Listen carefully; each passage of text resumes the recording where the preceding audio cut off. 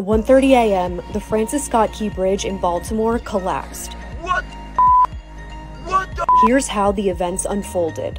Maryland Governor Wes Moore said a cargo ship from Singapore called the Dolly made a mayday call when their power went out and they lost control of their vessel.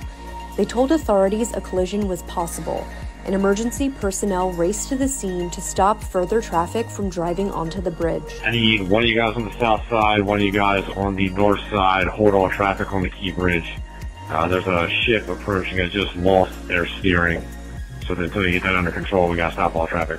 Construction workers were on the bridge at the time pouring concrete. There's a crew up there. You might want to notify whoever the foreman is, see if we can get them off the bridge temporarily. Video shows the ship's lights go off, then on again, then off again just before the ship hits the column. And at 1:30 a.m., it hits, causing people on the bridge to plummet into the river below. C-13 dispatch, the whole bridge just fell down. Start is whoever, everybody. The whole bridge just collapsed. It is crazy, dude. As of Tuesday morning, authorities said 2 of the construction workers had been rescued from the water, but 6 were still unaccounted for.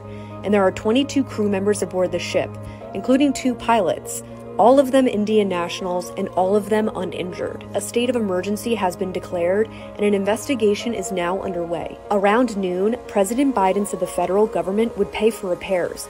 When asked whether the ship should be held responsible for those financial costs, he responded, "That could be, but we're not going to wait for that to happen. We're going to pay for it to get the bridge rebuilt and opened."